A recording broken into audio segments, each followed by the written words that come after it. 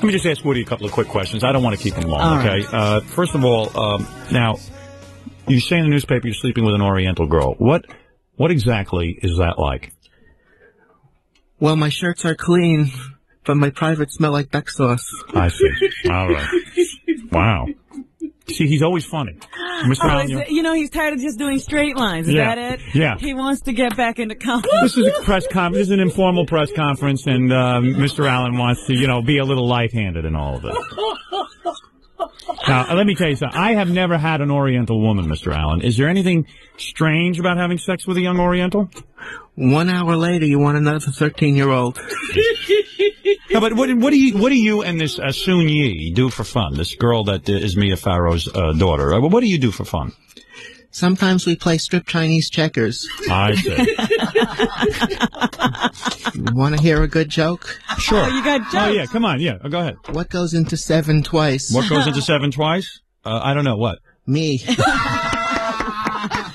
Woody, you're amazing. You really are an amazing character. You're still funny. You know that? I can't believe it. You're on a roll, though. I'll tell you that. You know what? It's good to see you laughing, really, in the midst of all your troubles. Now, are you working on any new movies or anything? Yeah, The Jew Who Robbed the Cradle and Gone with the Chink. Really? All right. You're a funny guy. No, but I have never had sex with a young girl. Obviously, when I was young, I had sex with a young girl. But now I'm with an older woman. I don't have young girls. Right. I mean, it must be weird being this older man and having sex with young girls. What's the toughest part of having sex with young girls?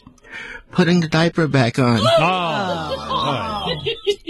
So, I guess having sex with somebody young would be a challenge, wouldn't it? Oh, yes. One time the crib broke. Yes. What about, let's switch the topic. Let's go on to something light. What about movies? Do you have any movies on the back burner? You know what? With all the things that are going on in your life, you must have come up with some new movies out of this experience, right? What do you got? Sure. Unlawful Entry. Unlawful Entry? I see. Well, that's actually been done already. Oh, how about Raising Cain and Banging Him? Raising Cain and Banging Him. Well. How did Mia Farrow, answer this question, how did Mia Farrow find out you were having sex with the young daughter? She found condoms in Soon Yi's lunchbox. I see.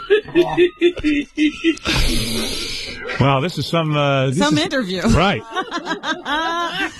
But you know what I can't figure out? It almost seems immoral, Robin, for a guy to have sex with someone who's practically a stepdaughter. Yeah, you were a father figure. You were a father figure. Why did you sleep? Sir, and answer this as honestly as you can. Why did you sleep with your Oriental stepdaughter? I wanted to get a new slant on things. It was as simple as that. You're a man of few words. You know that. You really are. That's what makes you such a great comedian. Now, what if Soon Yi leaves you and goes back to Mia? I'd wonder where the yellow went. I know. I'd wonder where the yellow went when you brush your teeth with Pepsodent. I understand. A guy like you're as famous as you are. If you went into a singles bar, you could find tons of girls. Why don't you just go to a singles bar? I'd rather go to a children's daycare center. No, I see. You're a little nervous. I see. It's been a long time between live performances. Now, do you have any other Oriental girlfriends besides Soon Yi? Oh, yeah. Lick some Jew and bang some schmuck.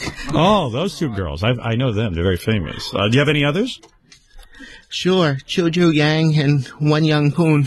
I see. Somebody sent me in a fax. They say Sooni's sister is Screwed Pop, too. Really? Now, Woody, I don't want you to explode yet. We're almost done. Then you can go out and go nuts, all right? Do me a favor. Say something for yourself, something in your own defense. Go ahead. You have the floor. I don't have time. I have to get to the schoolyard. It's time for recess. Well, there you go. Woody Allen. Okay. Actually, it's not Woody Allen. It's Steve the Engineer. Yay! There you go. Unbelievable performance, Steve. Are you all right? You did very well.